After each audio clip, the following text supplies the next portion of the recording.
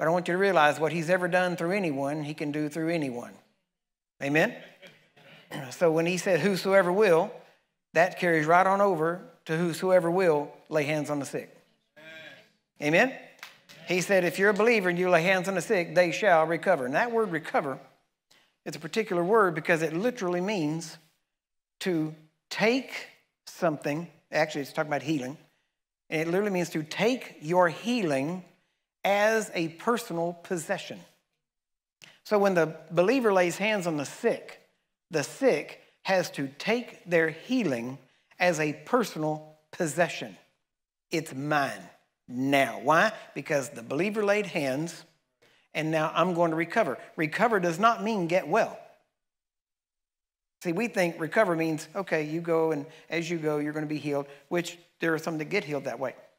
But to recover does not mean to wait and at some point it's going to happen. To recover means at the moment hands are laid, you take it as your personal possession.